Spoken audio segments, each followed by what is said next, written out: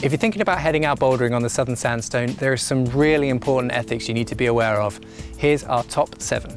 Not only are bouldering mats great at saving you from your mistakes, but they're fantastic at minimizing ground erosion. Moral of the story, bouldering mats are everyone's friend.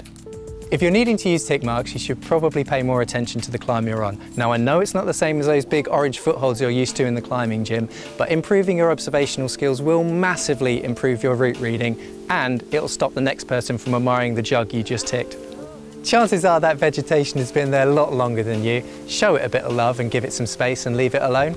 Chipping has never been a thing. It's completely unacceptable, whatever crag you're at, wherever you are. Excessive brushing causes erosion. Be kind, be gentle. These guys, out. This bad boy's in. Everyone likes clean shoes, and I'm sure the next person wouldn't appreciate you leaving sand all over their handholds. Give your shoes a clean before you pull onto your project. Walking through clouds of chalk are only good in action movies. Save your chalk, save your money, and more importantly, save the rock. Use as little chalk as possible when climbing.